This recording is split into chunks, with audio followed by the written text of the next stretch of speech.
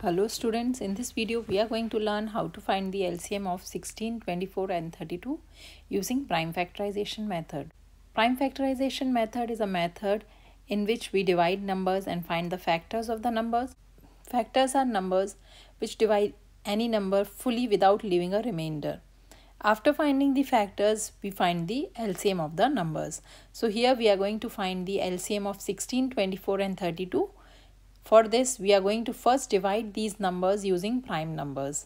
First few prime numbers are 2, 3, 5, 7 and so on. As all the three numbers here are even, we can use first prime number 2 to divide the three numbers. So dividing all three numbers by 2, 2 times 8 is 16, 2 times 1 is 2, 2 times 2 is 4, so 2 times 12 is 24. And 2 times 1 is 2, 1 is remainder.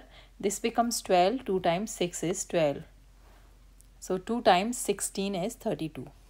Again we can use 2 to divide the three numbers. 2 times 4 is 8, 2 times 6 is 12 and 2 times 8 is 16. 2 times 2 is 4.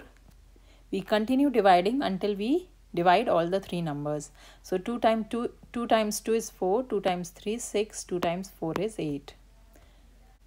Now we can divide 2 and 4 using 2.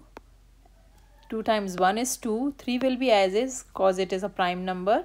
It is not fully divisible by 2. So we'll leave it as is. And 2 times 2 is 4.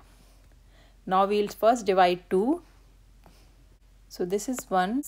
3 is not fully divided. So we'll write it as is. 2 times 1 is 2. Now we'll divide 3. 1 is as is. 3 times 1 is 3. And this is 1. So now all the numbers are fully divided. For finding the LCM of the three numbers, we are going to take the product of all the factors which are on all the prime factors which are on the left hand side of the ladder. So LCM will be 2 times 2 times 2 times 2 times 2 times 3. 2 times 2 is 4, 4 times 2 is 8, 8 times 2 is 16 and here 2 times 3 is 6, 16 times 6 is 96. So our LCM is 96.